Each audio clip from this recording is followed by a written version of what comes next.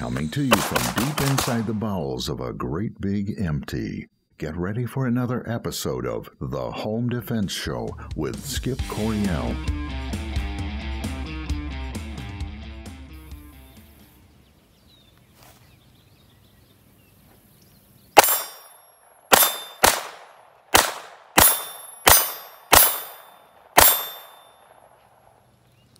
This is Phoenix Coryell. Welcome to the Home Defense Show. Hey folks, this is Skip Coryell. Welcome to Home Defense Show. I'm bummed out today. I wasn't going to do this video. I was going to have a nice relaxing day. I mean, it's raining outside. I thought I'd just goof off for a while. You know, but you wake up in the morning and you pick up your cell phone and you look at the headlines and you go, oh, crap. I never should have picked up my cell phone. You know, I pick up the cell phone and I look at these. I'm just going to read off a few of these headlines here. Students as young as 8, fourth grade teacher identified as victims in Uvalde school shooting. There's like 19 kids, little kids, murdered by some crazy guy, 18-year-old kid in Texas, right? Robb Elementary School. 2 teachers, I guess. Social media accounts linked to alleged mass killer paint disturbing picture. Just the fact that he killed all those people, that's pretty disturbing. I don't care what he said on social media. The guy's crazy, right? That's disturbing. Police recount chilling details of elementary school shooting. 2 girls missing after deadly Texas school mass shooting. Matthew McConaughey reacts to horrific school shooting in his hometown. I don't care what Matthew McConaughey has to say about this. He has no answers. He's not going to fix it for us. It doesn't matter. Folks, I want to try and keep this short, but I don't know how I'm going to do this. As always, there's going to be a call for abolishing the Second Amendment, disarming citizens. I don't see that happening. I really don't. More and more people are understanding that the Second Amendment is important, not just for keeping the government accountable to the people, but these other crazy people. Our society, our culture is broken. And it's been broken for a long time. It's sick and it's getting sicker. I see 2 things here. I see 2 ways of handling this, and we need to do both. The first is a long-term fix. It took decades for America to get this screwed up. I mean, it did. I'm 64. When I was growing up, we didn't have this crap happening. When I was growing up, when I was a kid, you know, everyone knew if you had a penis, you were a man. If you had a vagina, you were a woman. We don't even know that now. When I was growing up, people knew that abortion was murder. They don't know that now. When I was growing up, people knew that going to church, praying to God, asking for his help was a good thing. We don't know that now. Now it's like it's every man for himself, right? If it feels good, do it. Well, that kind of a slogan, a world and life view, takes us to Robb Elementary School, where an 18-year-old kid walks in and shoots 19 little boys and girls.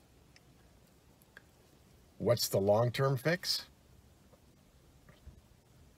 Get on your hands and knees and pray to God. Lord Jesus Christ, Son of God, have mercy on us. Return to God. But I don't have confidence that our culture is going to do that, because so many of us are screwed up. We're just all messed up. We're messed up in the head. We're messed up in the heart. And I don't have a lot of confidence that America is going to return to God over this or much of anything else. I hope and pray, but it took decades to get this way. It might take decades to get back, if it's even possible. Second, the short-term fix. This is the hand that we were dealt. You've got to play the hand that you're dealt.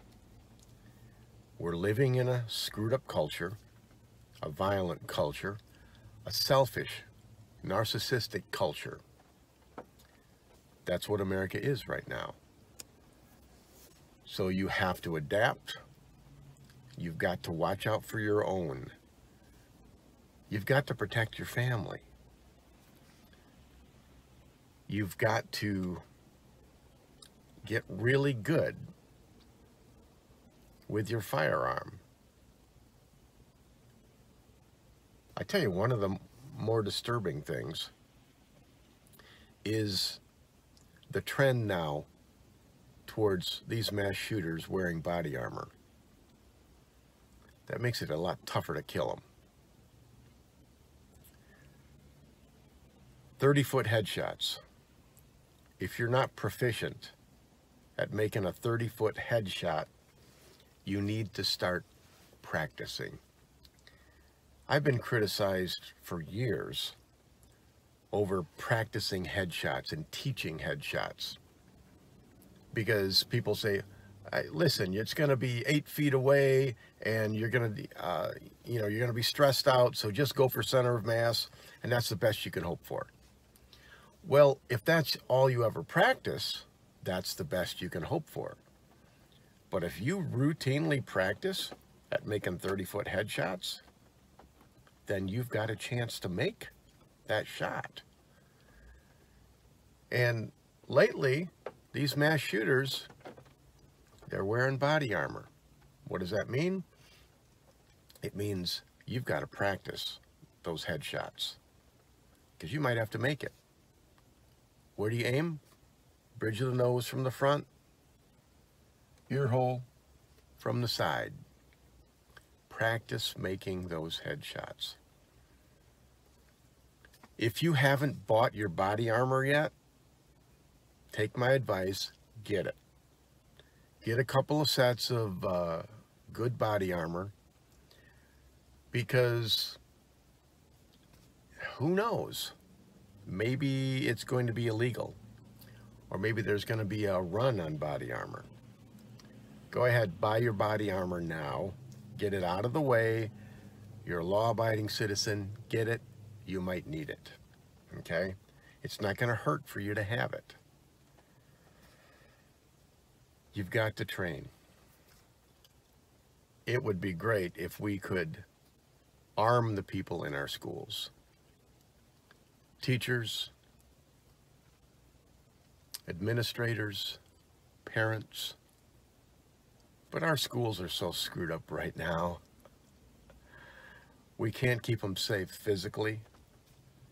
We can't keep them safe spiritually. We can't keep them safe psychologically. It's all messed up. The best you can hope for right now is mitigation. Limit the damage that these people can do to the people that you love. Protect your family. Okay, that's what you have to do. And that's what I'm going to do. You might want to reevaluate the gun that you carry, or if you even carry. I know most of my students, they don't carry. I wish that you would, every single day. And I know it's a pain in the butt. There are days I don't want to carry that big, bulky Ruger 5.7. But I force myself to do it because of times like these. Okay? That 5-inch barrel is a pain in the butt. That 20-round magazine is a pain in the butt to carry.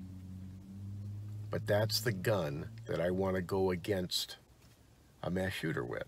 So that's the gun that I carry. And that gun will make a 30-foot headshot.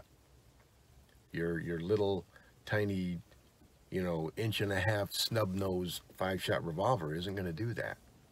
It won't do it, folks. Okay? All right. I promise to keep this short. You need to time to suck it up and get serious. Okay? Your family depends on you. The culture depends on you.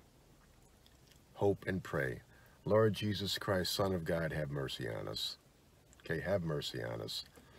We need to return to God. We need to get good with our firearms. Okay? That's my advice. So my other advice, go to Center Shot Indoor Gun Range in Dorr, Michigan, where it's always a perfect 70 degrees, and make those 30-foot headshots. Run it all the way down to 75 feet. Body shots, 75 feet. Headshots, 30 feet. Get good at them and carry your gun every single day. Check out United States Concealed Carry Association, USCCA, because you're going to need that legal protection, okay, if you ever have to use your gun. All right, this is Skip Coryell on the Home Defense Show. I'm going to keep it short today, but consider what I said, okay? Lord Jesus Christ, Son of God, have mercy on us. Have mercy, pray, and practice. God bless. Stay safe. Go ahead. Make my day. Thank you for joining us this week on The Home Defense Show.